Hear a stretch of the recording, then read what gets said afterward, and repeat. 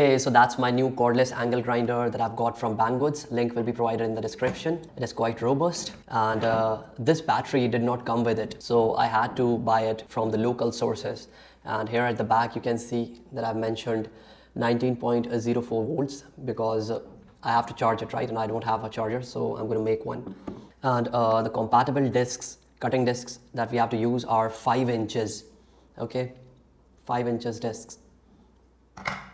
Yeah, first these have to go.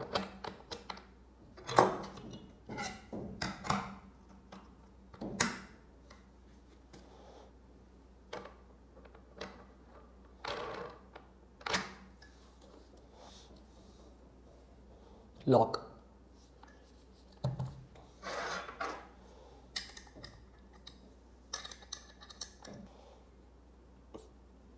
The good thing about this cordless grinder is that the motor is brushless,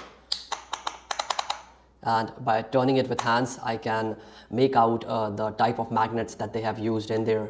These are very strong, great locking neodymium magnets. This angle grinder is Makita battery compatible. So I have bought a local battery from the market once again because I didn't want to spend a lot of money on the battery, and I was planning that if this battery gets damaged somehow, then I'm going to install original batteries with original BMS. So instead of spending that much money, I favored this step.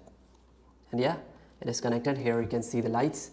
The battery is full right now, and yeah, that's it. Oh, I missed one thing. I forgot to connect the safety. Nice, right?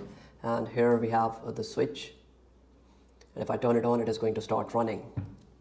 Okay, so let's give it a spin.